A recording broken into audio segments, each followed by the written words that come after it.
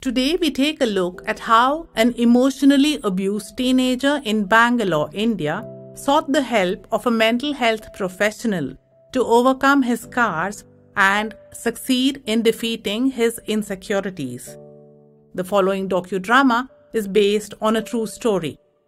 Sections of the interactions between the client and the counselor have been dramatized to emphasize the need for mental health counseling. The name of the protagonist has been changed to protect the privacy of the client. The role of the client has been played by an actor, Adhiraj Singh. Thus, this docudrama is only representative in nature, made with the intention of creating awareness on the need for mental health care.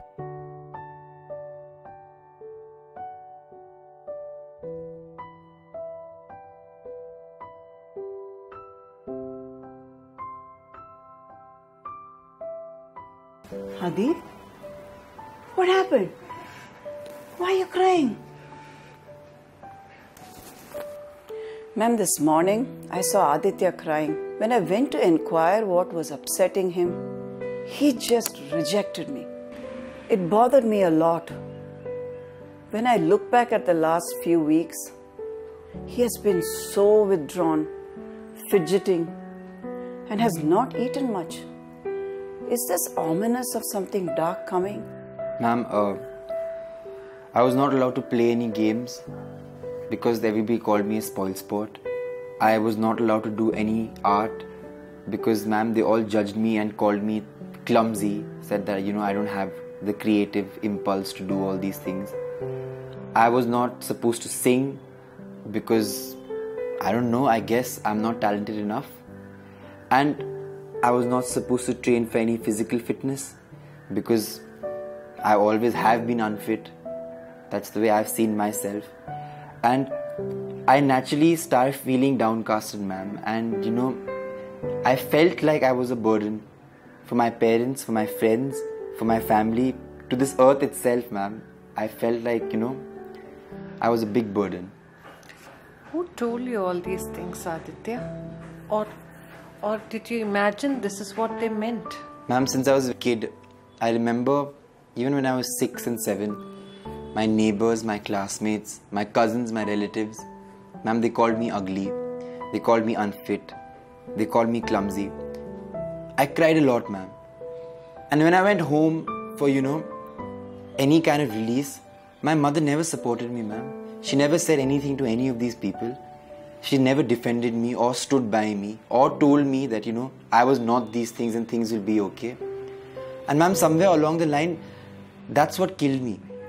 Because, once my mother was never there for me, I actually thought that, all these things and all these judgments that the people have put on me, I actually am all these things, and I started to believe in them. And ma'am, slowly I realized that I did not have anybody to trust or talk to. So taking a blade and cutting myself was the easiest thing for me to do, where I did feel a lot of relief.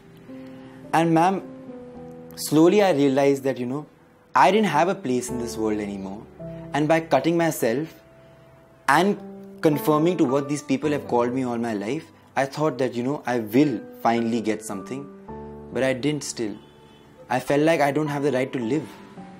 Aditya, you sound angry. Do you feel anger?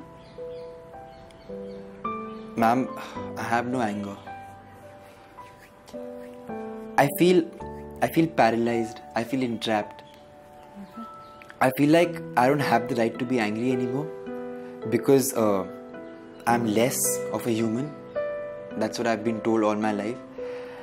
And neither do I have any emotions to harbor against the people who did this to me.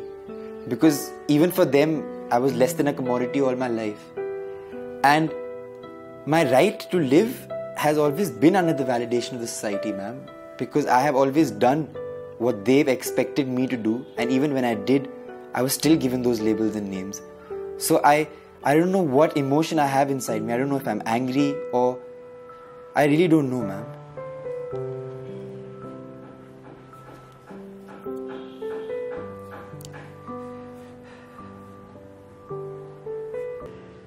how is this cutting behavior helping you? You look like a charming young man. You must be having dreams of your own. What are your dreams? Tell me about them. Ma'am, do you know you're the first person who's ever asked me that about my dreams? Because I always thought that, I didn't have the ability to see a future for myself or dream, because all that I've been told all my life. But now that you do ask, I've always been interested to be a cruise boat pilot, ma'am. Because, I want to travel the world, earn in foreign exchange, wear good clothes, eat exotic food, meet beautiful women, party hard. But then again, there's no point, ma'am, because, to achieve my dreams and goals is just something that's never been within me. Hello, Mrs. Sindhu. I'm very happy to share with you that I've had a few conversations with Aditya recently. I figure we need to give him opportunities to explore his strengths and weaknesses. Once that is done, it will give him an opportunity to discover where his flair lies. And once that is done, he gets certain opportunities. It will help us to identify his weaknesses and equally at the same time help in building skills and identify what his strong points are and to give him opportunities in that area.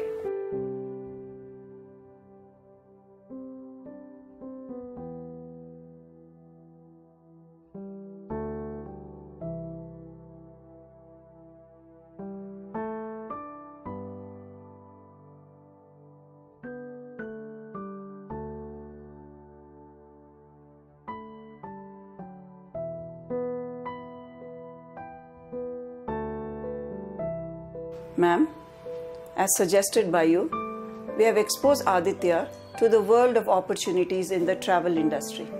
To eliminate options in favor of the cruise boat industry, he has undertaken several exercises and tests.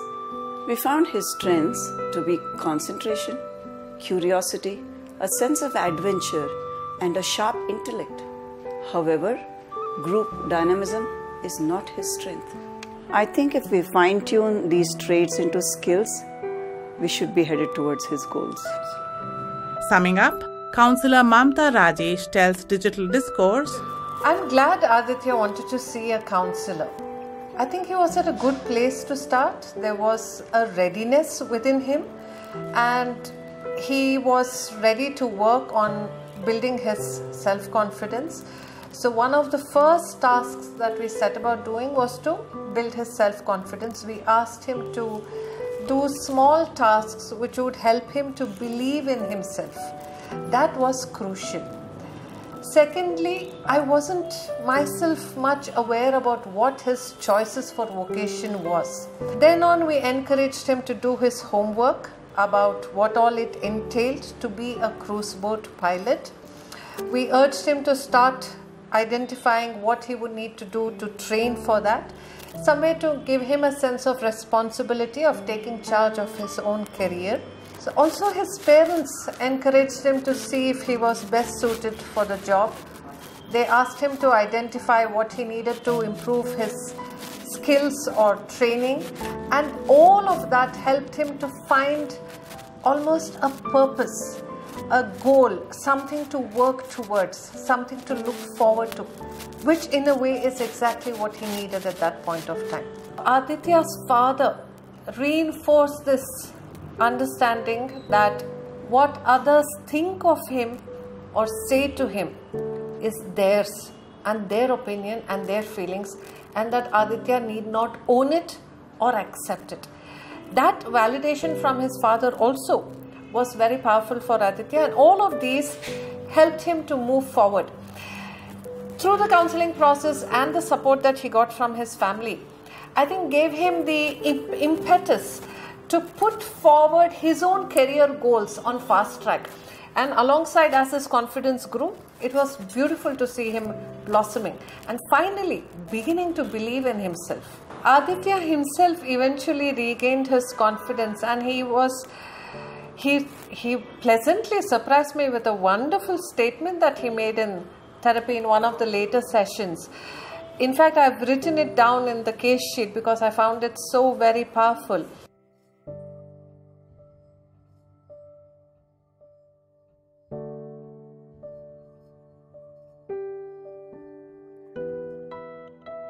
When you smile back at the mean person, it not only gives you confidence but a moral edge over that person. That person will never again indulge in such nefarious behavior, and you will win over with infinite grace. This was such a textbook makeover for someone who was struggling with poor confidence to have reached this place. It was a beautiful journey of empowerment. His positive outlook not only transformed him, but it left him feeling very rewarded with definitely improved self-worth and self-esteem. As counselors and mental health professionals, it's imperative that we give publicity to such success stories with due consent, of course.